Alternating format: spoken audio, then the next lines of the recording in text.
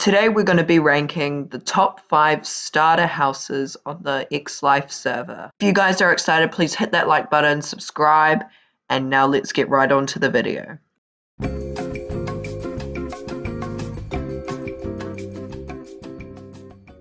Please note that before we get into the video, that I am ranking all the starter bases. I know lots of people on the server have their main houses, but in this video I'm only specifically looking into their starter bases. So don't get confused if your YouTuber isn't included here. In their videos, if they say that this is their starter base, I am ranking them in this video.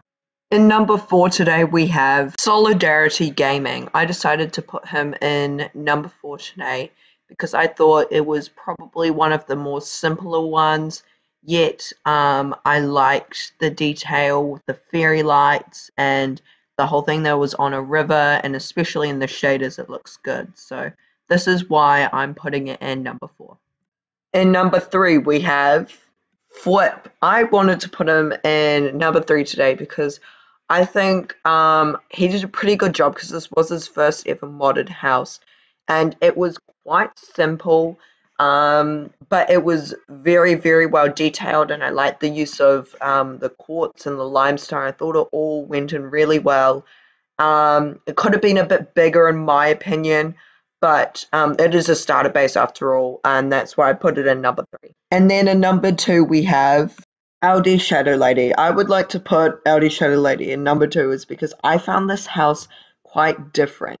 I really, really, really love the white stained and the pink stained wood. I just think that is probably one of the best mods ever. I just love like the sort of pastel-y thing that's going on about the house. I just think it's really cool, and that's why I'm putting it in number 2.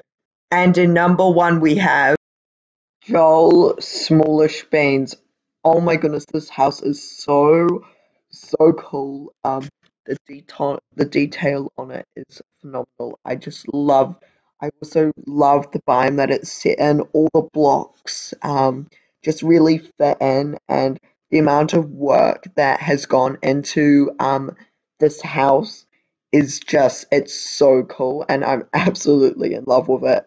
As you can see, the interior is also so detailed. This is just a really good house in general. I don't have words to describe it, but this is why it's getting my number 1 title. Well, that's going to be it for today's video. I really, guys, hope you enjoyed it. If you did, please give it a big old thumbs up, subscribe.